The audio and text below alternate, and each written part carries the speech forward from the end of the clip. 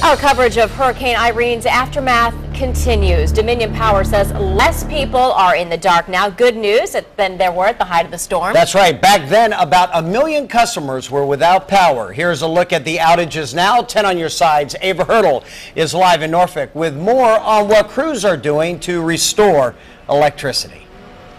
Okay, Andy, we're going to go straight to the crews. You see them up in the air. They're also on the ground working, trying to restore electricity, as you said, to people here in the Riverview neighborhood who've been without light since 6 o'clock Saturday night. They're waiting patiently for their lights to come back on.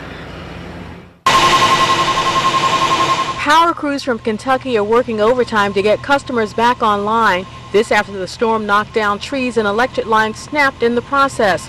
Klaus Edelman says he's glad to see the crews on his street hours after reporting the outage. I gone online and registered the power outage, and they sent a message back saying that power will be back on between noon and 6 o'clock.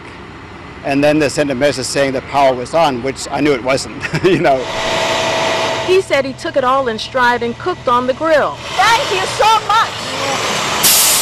Rawia Kando is beyond excited after being without power for nearly 3 days. Cold showers is no good. It's no good at all. It feels cold. Dominion offers this tip. If you're a customer and you don't have power, again, continue to communicate with us. If you have a computer you can get to at work, go into dom.com, manage your account.